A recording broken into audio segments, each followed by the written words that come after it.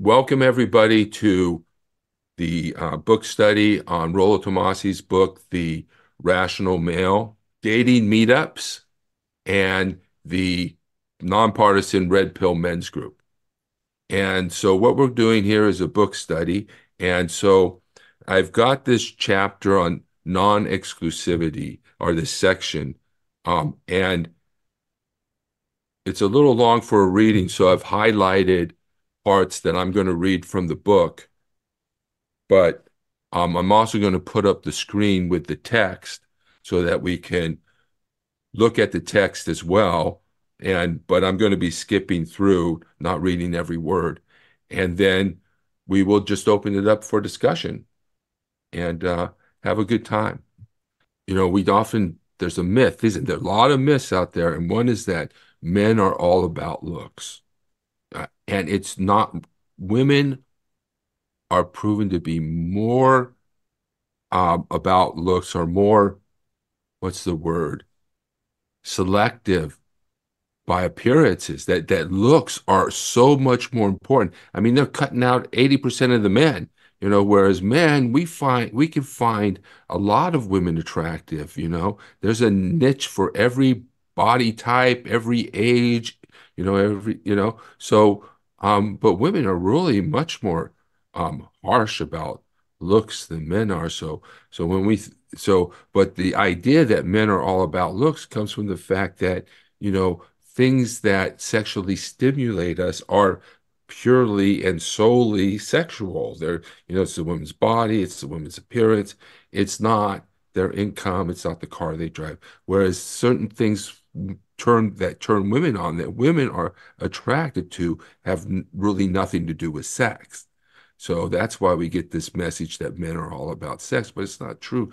Women are much more about looks than men are. I So I think where it came from is a small handful of men put out this stupid message about that all men we are this and that, and I think it gets broadcast that all men are now into that. So I think we have to whoever these men are that are speaking up on behalf of all of us, they need to shut up. And yeah, I think look, the dating app show that it's complete the reverse. But also too, I will say one thing is that men historically and even today are not putting enough effort into their appearance. And that's true for myself, and most men who are complaining about not getting results sadly are not putting enough into their appearance, whether it's losing weight, whether it's working on their whatever it's facial or moisturization or whatever it is, right? I don't think men have gotten the memo yet and are acting upon it. I'm on my fitness journey, losing weight, putting on more lean muscle. There's things I can't change, but there's a hell of a lot of things I can. And so I think we need to optimize our looks potential the way women do, whether it's losing weight or whatever it is. I think there's a lot that we can also do that somehow we're just not wanting to, and then just wanting to complain. I'm not gonna say it's a perfect world and it's fair. It's not fair, but there is still more we can do. So yeah, that's yeah, that. yeah. I think that's right. And you know, I've just found on one of these discount internet sites, and I actually have ordered, you know, they're kind of like girdles for men.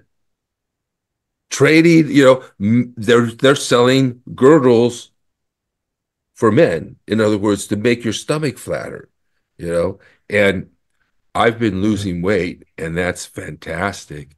And, watching what you dress, how you dress, right? What clothes you wear. Especially on a date, a lot of guys, and I used to do it, jeans and a t-shirt, jeans and a t-shirt, jeans. No, no, you get, but when you go out, you need to dress, I wore this last night. Sometimes I wear one outfit per weekend.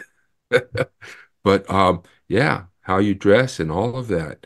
So yeah, that's all important, and men need to recognize that. Samuel, you're on. Unmute yourself. Yeah, hi. Hi, Yeah, Samuel. I have I have a friend that has high blood pressure. I've been friends with him for all the time since 2008. Um, we were at church. We prayed together, and I prayed with him. But for some reason, it seems like he's going through difficulty at the moment. And he only called me on the 1st of May, and I don't understand why he hasn't been calling me all this week. Mm. And it's hard to understand what he's going through because he's now telling me he hasn't heard from his parents because he's spending time on his own, but he's thinking more about what the Lord is telling him to do because he was telling me today that um, I would only listen to God, but I won't listen to what other people tell me to do. Hmm. Well, I would, And yeah. Go ahead, but Samuel. the thing is, I'm also doing what God is telling me to do as well, but I'm not going that deeply into it. And at the same time, with what Kathy said, um, I feel that she's also a nice person to speak to because if I was to meet Kathy, I probably would want to be her friend because of Yeah. the way she sounds. All right. Thank you, Samuel. And Um, also, I do like women with tan skin as well. yep, yep. So, yeah, I mean, I don't know what your friend is going through, as far as that goes, you know, and but yeah, I think Kathy's on the right track, Yeah. for And then getting. everyone else has told me to give him a little bit of space. But even my mum said, she said to me, he's coming with me to Spain soon. So just give him a bit of time on his own. My friend Eric is giving me advice, my Christian friend that Uh-huh. I've spoken to Yeah. online.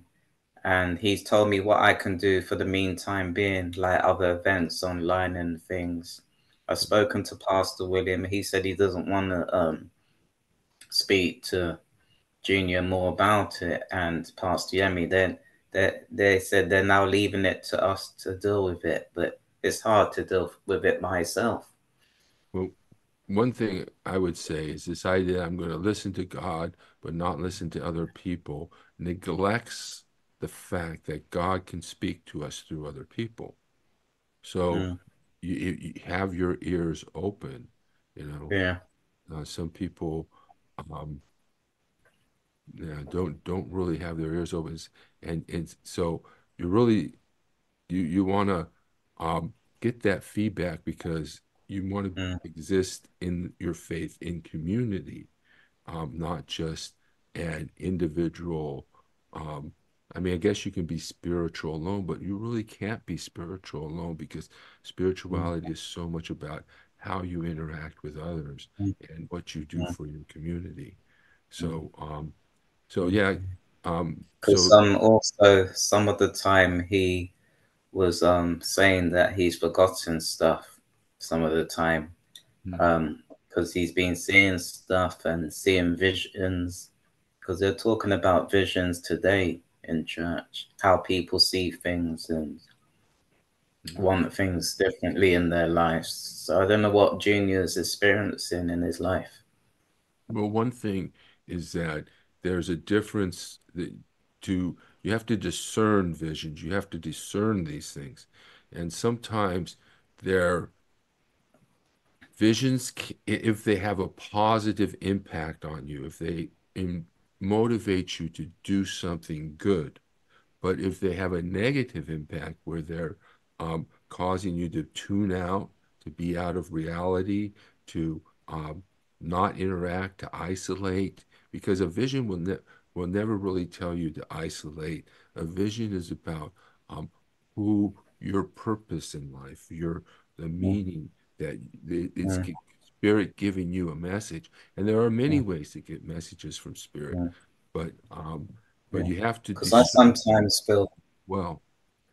sorry to interrupt, I sometimes feel frustrated inside when he doesn't contact, because he used to contact more frequently, Mhm. but the only time he contacted me was on the 1st of Mm, May. okay. Well, you can try to reach out to him, call him too, because it's not I just, can't basically. I have to wait for him to oh, okay. call or message me because I've been told what the rules are that because he's blocked me on Okay. WhatsApp and sometimes unblocks me and then speaks to me. But then I tend to not think about it so much. I was talking to someone else this week as a friend if I should come off all social media or because of this situation, but I don't know what to do. Well, what I would say is, let this guy go and try to focus on other things. Huh? And so try and focus on other things. Try not to focus on him, focus on What do you mean? other things. What do you mean focus on other things though? Yeah, well, yeah. Well, that's what you kind of have to do. You have to have your own life, and your own goals and your own vision and your own purpose. Yeah, but So, I'm gonna be seeing him in the week at his workplace where we meet and even on a Thursday. And the only time I can meet him is in church or outside. So I don't know when I'm going to be able to go back to his house because he's now saying I can only come there when he says, but how long is this going to be happening for? well, that I don't know, but that seems like an issue that you're going to need to deal with your pastor. Um, oh, No, because I've tried speaking to William and Yemi, and they've gone through all these things before, but they don't seem to want to say anything about it. They just want to tell me to do lots of different new things right. in Well, my do life. I don't know why right, they want to say that. right. Well, they're right. They're right. You need to do something different and not focus on this guy, is what I'm saying. So, we're coming to the end. But Does that's hard though. I know it's hard, but um, is this a romantic interest of yours? Are you romantically involved with this person? He's just a friend. Okay, so don't focus on him too much. Let him be, and make new friends, that won't block you, or find out why you're being blocked. And one reason may be is that, you know, like for us, we cannot focus on one woman. We can't be so focused on one person. That's what dating non-exclusively is about. It's about meeting multiple people, going out on multiple dates and so forth. And once we start focusing on woman, we're kind of lost. That woman's got power over us. We're not really demonstrating our sexual market value. We're not demonstrating pre-selection that other women want us. We're just obsessed with this one person, and we can't be. We have to we have to because otherwise they lose interest in us. If we're too obsessed with them, they're going to think we're weak and we don't have anybody else and we don't not very good in value. So don't be obsessed with a woman. Let her call you. Let her chase you. Never chase a woman. Always try and allow her to chase you and pursue women who are right. And pursue the women um in who are interested in you. That's the thing. And that's the thing with Kathy. Pursue the men who you think are interested in you, right? And that works a lot better than chasing after a woman who doesn't have that much interest in you. So, thank you, everyone. Matthew, There's Clint. also there's also a guy as well, just a friend, but Uh, I'm not having a romantic. It's just a friend that I seem to be hooked onto, yeah, and I do like other women as well. Though, yeah, even though I'm still thinking about the one person, but everyone said to me, it's not only Junior in this world to be friends with. There's lots of other people. exactly. And there's lots of other guys and lots of other women to date and get to know, and it's not the obsession is not healthy with that person. So I have a question for you, Rich. Okay. Do you think this non-exclusivity topic applies in homosexual relationships? Or do you think that guys are just different? Like it's expected that it's non-exclusive in homosexual relationships. No, I think definitely it applies. Well, it applies to all relationships, I think, because of the gender thing. There's always a submissive and a dominant, it seems like. And that may be a part of sexuality.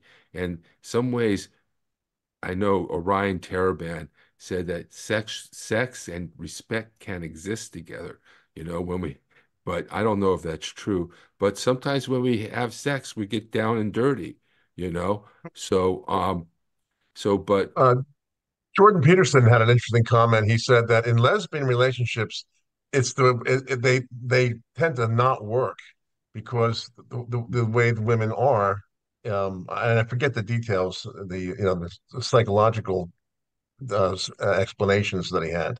yeah, But it was an interesting observation that most lesbian marriages don't last at all. yeah. Well, I would say that maybe gay are more tolerant, but there's a couple right down the way from me, and they're monogamous. I think they want to, and they're getting married and so forth. So, and I think, okay, transgender is different. They actually Yeah, have the mentality of women, right? But some ways yeah. they might be more tolerant too. Okay, I'm Um, just curious. yeah, there's if you have I don't want to be too, but if you have like a transgender might, be more willing to have, just like women, willing to share a guy. It might, that whole like concept of sharing the top guy, you know, um, is um is out there. So there may be gay men who are like that, but maybe there's a difference because men are willing to be with a guy who is at their level, whereas women always want a guy that's higher up. So that, all those dynamics may come into play in those relationships too. I'm not an expert on that. Yeah. So, yeah. Thank you, Matthew. Thank you, Clint. Thank you, Samuel, Jay, and Kathy, Matthew for coming here. Doris and Christina, thank you for joining us. And next month we're doing transitioning. You cannot, yeah. So, yeah, that's the next part of the book. Plate Theory 3, Transitioning. And so next month, make sure to be there. Thank you everybody for showing. I've been publishing these shows. Thank you, Jay. I've been publishing these shows at my YouTube channel. So, and I think I've sent everybody links. I hope you all got links to that. And so subscribe to that and join that. It's the Nonpartisan Red Pill Men's Group. And find that on YouTube and on Facebook. And you're welcome, Doris. All right. So thank you, everybody. I'll see you next month. Thanks, Thank you, Richard. man. Okay, thank you, Richard. See you all. Thank you Have a very good much. month, everyone. See you next time. Bye-bye. All right. Thank you. You're welcome. Thank you. Bye now. Ever feel like a loser? A sucker? Someone who got played? You should, because if you still support Trump, that's what you are. You got played by this guy. All his promises, come on, they're as real as his hair. He never built the wall. He never did the trade deals. He was never going to. It was all a show, a con game. He said you'd get tired of winning, but you're just tired. Tired of giving him money to pay for his lawyers. Tired of watching him embarrass you. Tired of his lies, his lawsuits, his trouble. Tired of defending a man who doesn't deserve your support. You know he won't change. You know he's the architect of all his problems. But he thinks you're gullible, that you can't figure him out. If you keep supporting him, you're proving him right.